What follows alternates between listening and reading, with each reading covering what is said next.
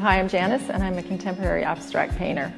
I'm an artist because I think it's all about community and connection and the ability to be able to take the skills that you have and, again, use them in a way that adds meaning to life.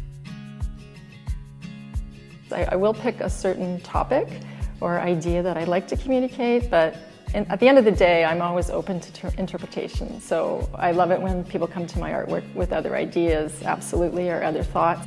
And I'd like them to maybe see something that they haven't seen before, or walk away thinking, oh, that's sort of interesting. I never thought of it that way, or I've never seen it put together that way.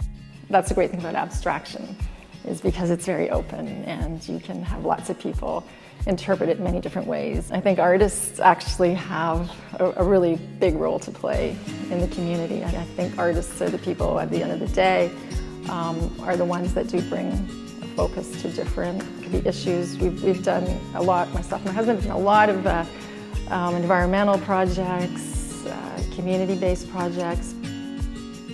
Hi, I'm Enright, and I'm a contemporary abstract painter. It's been a long road to becoming an artist, and it hasn't come particularly easy, but I'm here now. Art creates fulfillment in my life in a very unique way. It brings me out of myself and into the community. Art gives me a purpose. It gives me intent every day.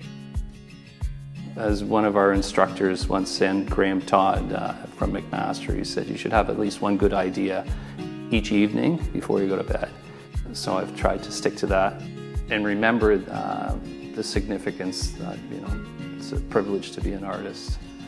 Motivation comes from a lot of different places. It comes from the zeitgeist, the here and the now. What's around you, you look out the window, we live in a post-industrial society, climate issues, all those things affect you. As an artist, you're like a sponge, and you absorb all that, and then in the studio for about 4 hours every evening, that comes out of you. I learned that there's a lot of really nice people making art. There's a lot of very interesting people making art. There seems to be one kind of common element that draws people, and that's the need for self-expression.